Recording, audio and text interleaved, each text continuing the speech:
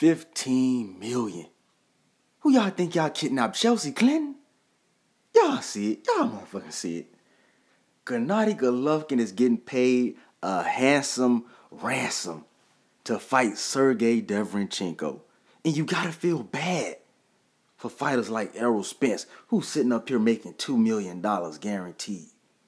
Jamal Charlo making $500,000. And you sitting up here looking at Gennady Golovkin making $15 million to fight Sergiy Derevyanchenko?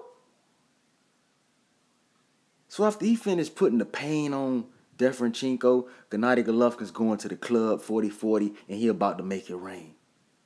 Sitting on $15 million. We ain't talking about pesos. We talking about them US dollars.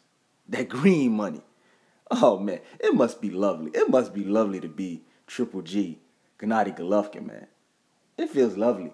Man bring home $15 million in cash after his fight with Derevyanchenko. So y'all let me know what y'all think about Golovkin breaking the bank, robbing the bank. Gonna make suckers out here feeling all mad and stank. Drop me a comment in the comment section. Hit that like button and subscribe. I'm out.